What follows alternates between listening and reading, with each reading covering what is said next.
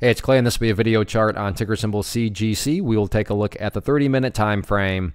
Real quick, what do I mean by 30-minute in case maybe you're new to charts? Instead of each one of these candlesticks here representing 1 day's worth of price action, which is what you would normally see, each one represents 30 minutes. So this here may look like several days worth of time. It's actually today's price action broken down into 30-minute time slices.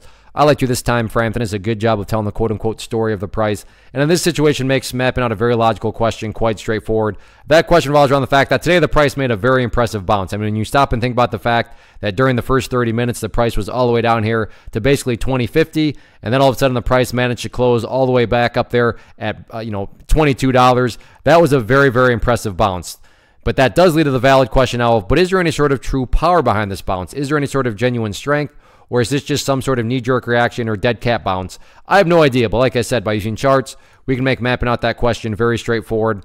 And in my mind, the key level that's going to help us answer this question is down here at $21 and we'll call it 35 cents. So why is $21.35 important? Well, hopefully we can agree on the logic that price movements with true power, with genuine strength, so a bounce that's actually a bounce, well, the price is going to keep on bouncing, right? Or in other words, the price is going to make progress forward. The price is not going to go back to where it was. So with that in mind, think about $21.35.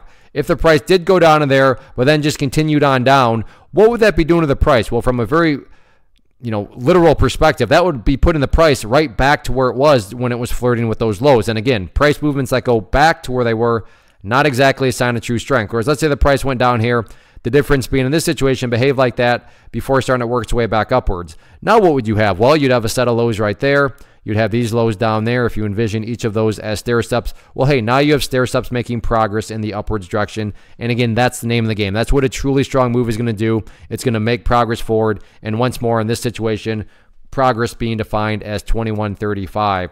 As far as levels of resistance are concerned, it's all about that purple line right there, the very famous 50-period simple moving average.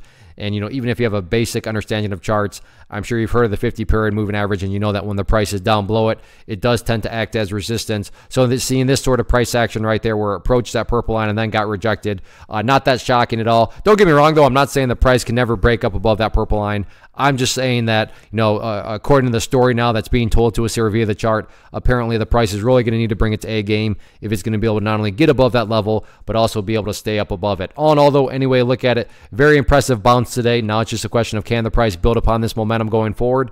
Let's see what happens. One of the biggest questions I get is, hey Clay, how do you find the stocks that you trade? So what I've done is put together a free resource guide where I talk about the tools that I use to locate stocks that I find interesting and think may have potential. So if that sounds like something that could add value to you as a trader, then click on the image that is up on the screen right now and I will email you the guide. The guide itself is very short and to the point, and best part, it's completely free. Thanks for watching the video. Let me know if you have any questions.